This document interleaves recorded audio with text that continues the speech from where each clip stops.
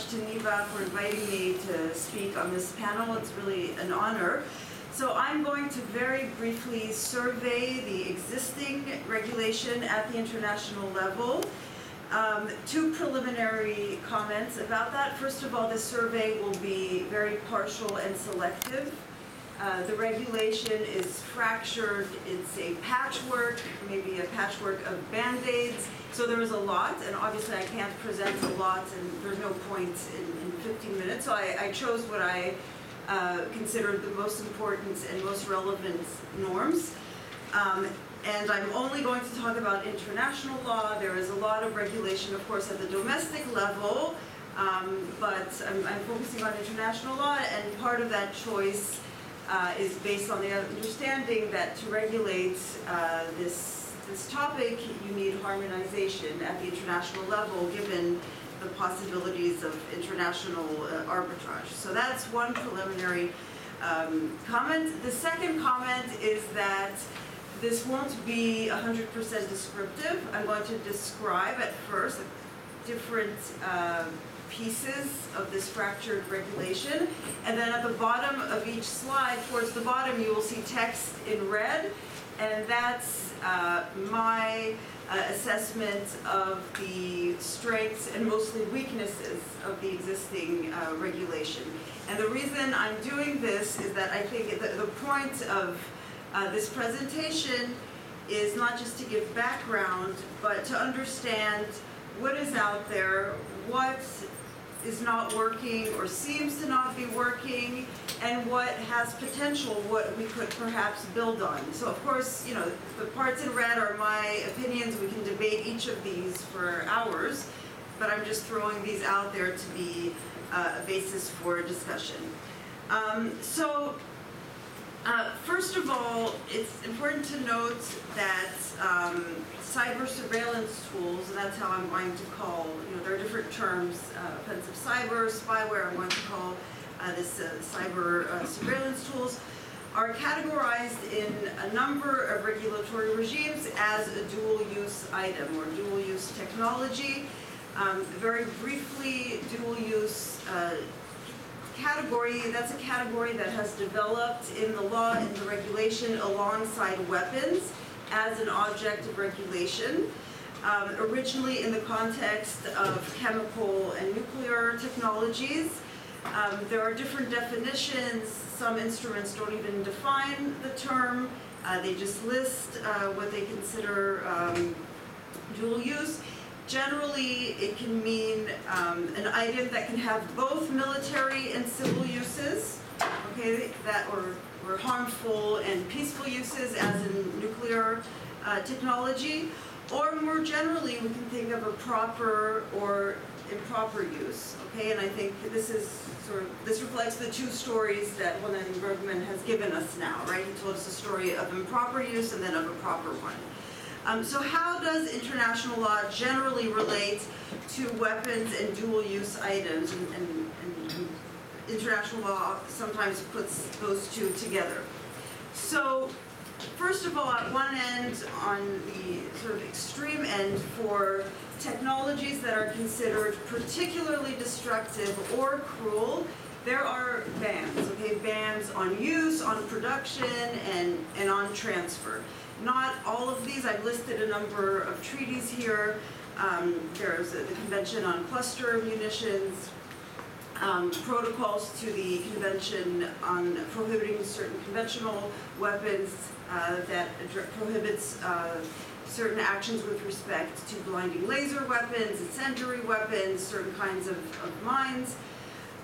Not all of these are absolute bans. In some treaties, you're banned from transferring the item to a state that is not party to the treaty or to a non-state actor. But generally, the idea is these are horrible, very scary technologies.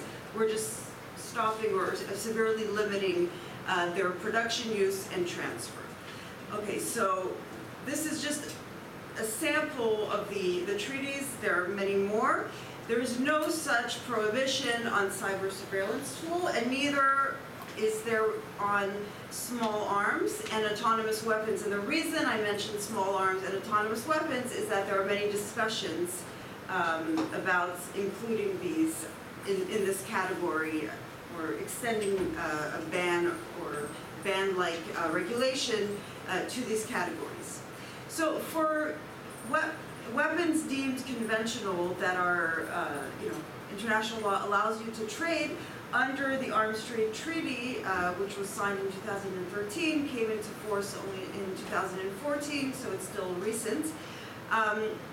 We have a prohibition of transfers. Okay, for example, certain tanks, certain very conventional weapons. Prohibition if at the time of authorization, you need a license to export these items. If at the time of authorization, the exporting state knows that they will be used in the commission of genocide or other grave atrocities. And then for the bulk of the weapons, there's a human rights assessment. Okay, you have to weigh the risks that certain human rights will be affected.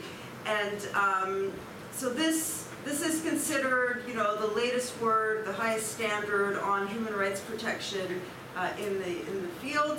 It's not applicable to cyber surveillance tools, and there's no way of interpreting it otherwise. The conventional weapons that it applies to are very clearly listed. Its effectiveness is questionable for a number of reasons, but it's still in its early days. Okay, so besides those specific norms, we have general obligations under international human rights law. So these are obligations that apply to states that are very wide and that in theory should severely limit the trade in cyber surveillance tools. Okay, we have obligations on states to respect and protect in very extensive ways life, liberty, privacy, freedom of expression, of association, etc. All of the rights that are affected in all of the stories we hear about Pegasus and other cyber surveillance tools. And I just want to say here, just so it's said at one point, I mean, I was presented as a constitutional law scholar. I specialize in international human rights law as well. And though my perspective here in the evaluative part of my presentation focuses on human rights, when I say human rights, I'm not just talking about this list of rights here, life, liberty, privacy, etc.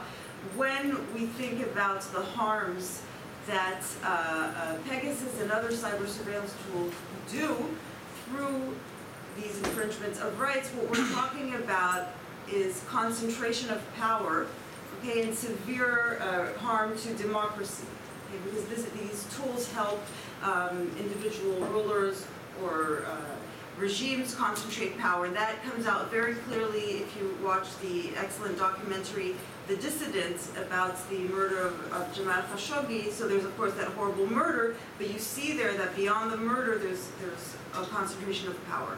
So there's an obligation on the part of states to respect those rights. That obligation has been interpreted by most bodies interpreting international human rights law as extending to individuals who are beyond the borders of the states under different conditions. There are disputes, etc., but we're definitely no longer limited by national borders. And it's also very clear under international human rights law that the state is responsible for the actions of private actors operating within its jurisdiction, including corporations, and that responsibility is not just in correcting harms, but also preventing them. Okay, so you could put all of this together, okay, and build a coherent argument that due to all of this, states are prohibited or very restricted when they authorize, when they act as the regulator doing export control. But this requires assembling a puzzle. It took me a few minutes to say all of this. And it helps for enforcement and for legal argumentation when things are said more explicitly, as in these norms here, right? Where you say cluster munitions, banned, okay? There are no strong enforcement mechanisms. This is not directly applicable to corporations. in theory, this already applies to states, and they're not enforcing them well enough. So I don't want to say, give up completely on this avenue, but this is out there, and it's very relevant to what we're talking about, and it has not limited the export of cyber surveillance tools. We have non-binding international regimes, and I'm just going to talk about two. The first one is the Wassenaar Arrangement on export controls for both conventional arms and dual-use goods and technologies. This arrangement, it's not legally binding, it's not a treaty, it's a voluntary arrangement among today 42 states, including almost all of the EU, including the United States, some states in South America, and in Asia. And it involves two things, mostly agreeing on lists of items. It's just a very long document with lists of items that states should supervise, and generally what this supervision involves. I'll get to that second point. So you have a list of tanks like this, and since 2013, and more precisely 17, we have intrusion software and IP network surveillance systems, so some forms of cyber surveillance tools which are covered by that. So that means states have agreed in a non-binding manner, but they mostly abide by it, that they will control the export of these items. And for states that are parties to the arrangements, they exchange information on which exports they have refused or agreed to, so that one state can know that the other, a company is involved in arbitrage. The problem with this, and the problem for me is not that it's not binding. Sometimes states have incentive to comply better with binding norms. We saw the international human rights law is binding, and it's not complied with, so there might be incentives to comply here. The problem is that the guidelines to states, and also I forgot to mention, the committees in the Wassenaar arrangements also have lists of questions for industry to ask themselves before entering into a contract.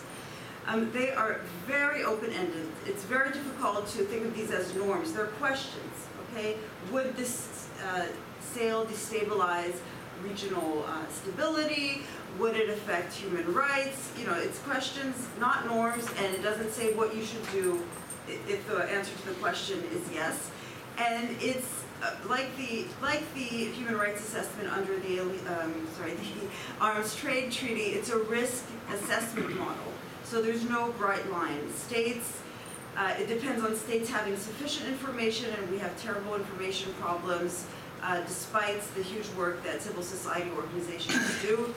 States retain huge discretion about whether or not to authorize an export, and in this field often states have a strong incentive for diplomatic or other reasons to authorize or even push the exports, and they are not representing, it's not the human rights of their citizens that we're concerned with here, so there's no one representing the potential victims on the other side.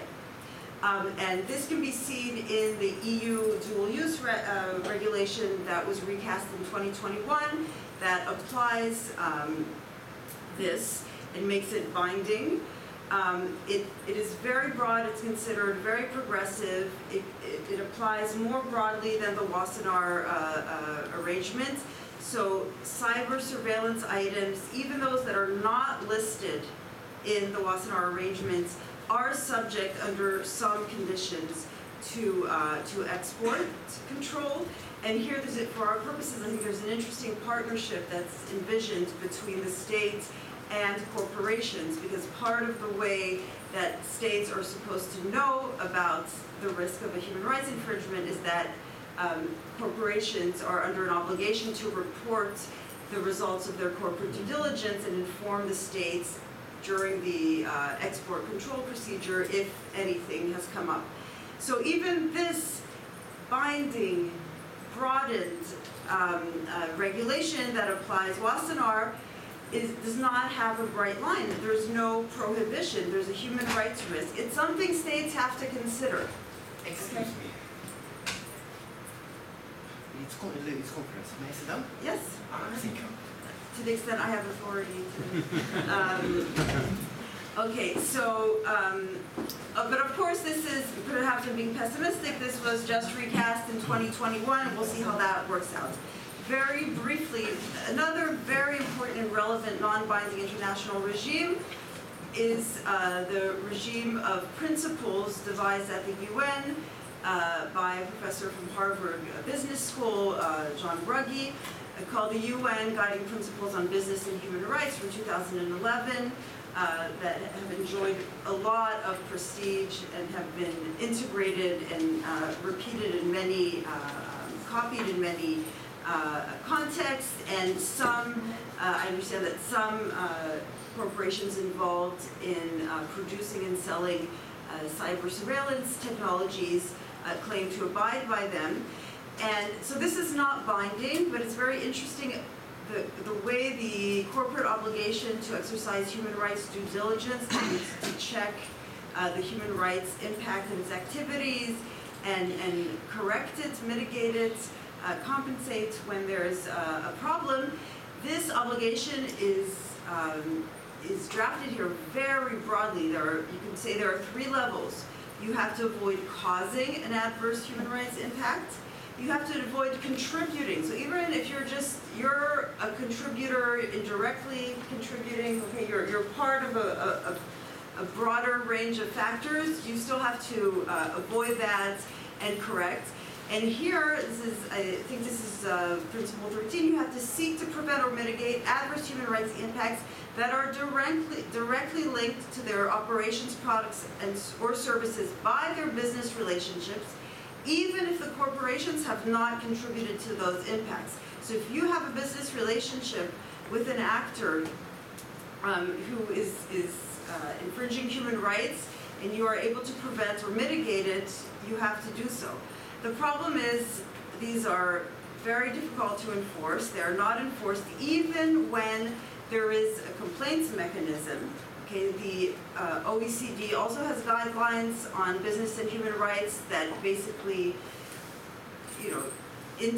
incorporates, download, or copy the UN principles, and they've created national contact points in every OECD member state. There's one in Israel. There are some in Europe, and they're operating. And a victim can file a complaint.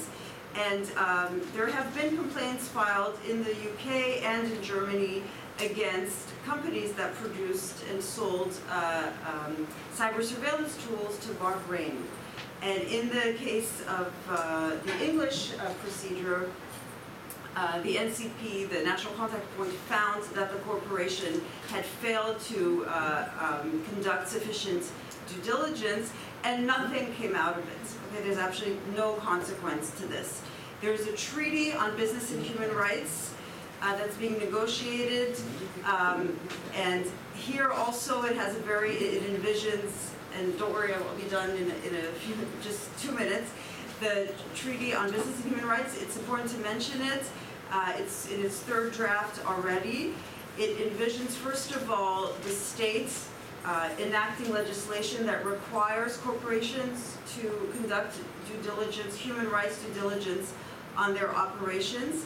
And also, the main tool that it gives is victims procedural tools to sue corporations that have infringed or contributed to infringing human rights. So this is sort of an international regulation that aims to change state regulation, but the point of all this regulation is that bottom-up victims could use civil courts and tort proceedings to, and we can see civil proceedings also as a form of regulation, right? To lead the corporations to compensate for their harms and perhaps change their behavior.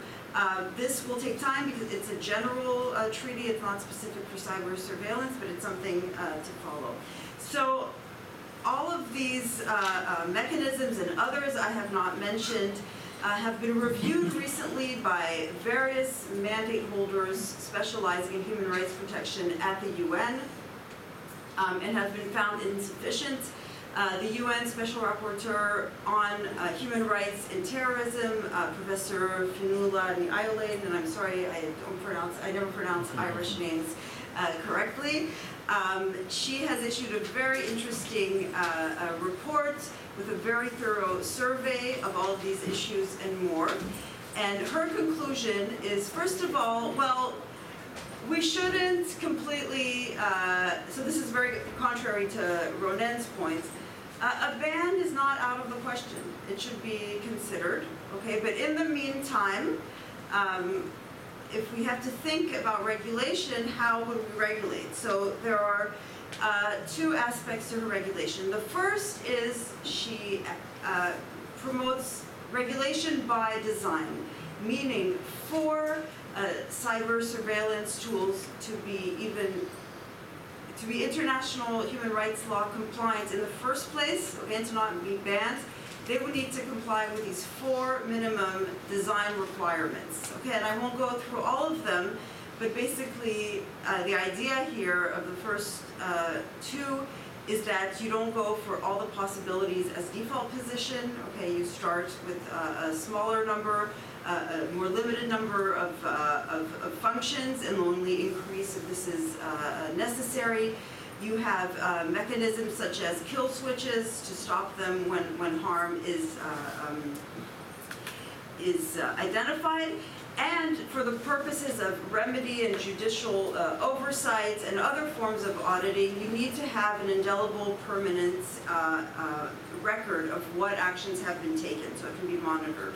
And more broadly, beyond, so that's like the minimum. Above that, basically, she's advocating for something similar to the Business and Human Rights Treaty, which is a legal obligation for states to conduct extensive due diligence. Okay, and that obligation is linked to the receipt, would be linked to the receipt of export authorizations. And more than that, there would be a provision in each domestic law that would say for surveillance manufacturers to operate and sell from the state's jurisdiction, they must agree to direct legal liability for their export of surveillance technology unless they can demonstrate that they have exercised sufficient due diligence. Okay, so all of this, I haven't written, and this is really my last word, you don't have a red line here at the bottom that shows the weaknesses of this proposal, but I did highlight the word legal in red, and I just want to flag this as a potential point of discussion. These are hard legal obligations, and we have to think about, in terms of incentives, what this does. And can we marry and combine different regulatory approaches together?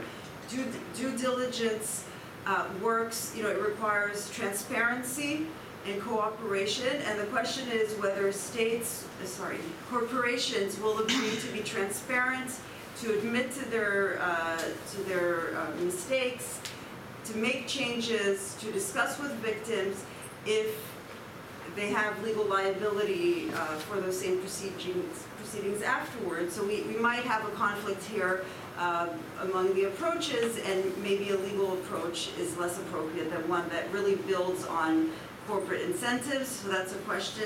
Thank you for listening, and I hope I didn't take over time. If you can move to the slide 4.